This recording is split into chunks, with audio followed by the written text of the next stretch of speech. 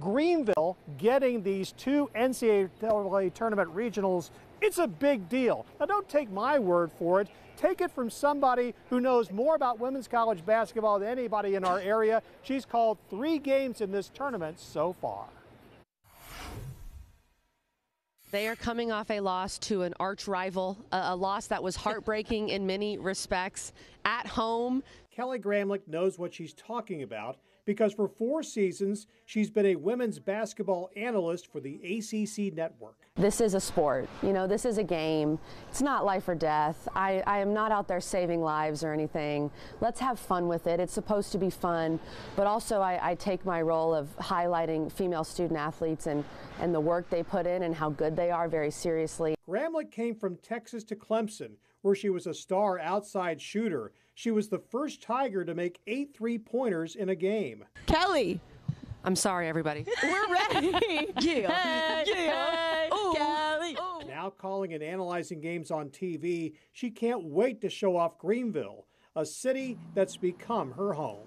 I just think it's so exciting when Greenville gets to host some of these big events, and people may come for the first time, and every single time they say, wow, I had no idea Greenville was that big, or I had no idea Greenville had that much going on. So I just think it's great for the city. Gramlich calls South Carolina a state that's embraced women's hoops, thanks to Dawn Staley, the coach who turned USC into the sports elite program. I call this South Carolina team specifically, I believe they're the best rebounding team that this sport has ever seen.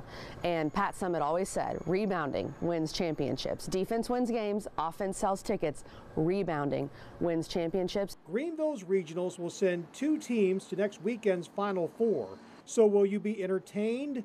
Gramlich guarantees it. The level of play, not just with the size and athleticism of the athletes, but the shooting ability, the offensive ability, the speed of the game is all at an all-time high. And if you come and watch, you can tweet me and say I was bored, but I promise you, you won't be.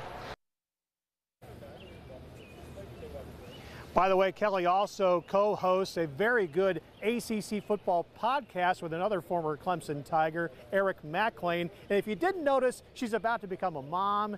Kelly and her husband are expecting their first child in May. That's so exciting.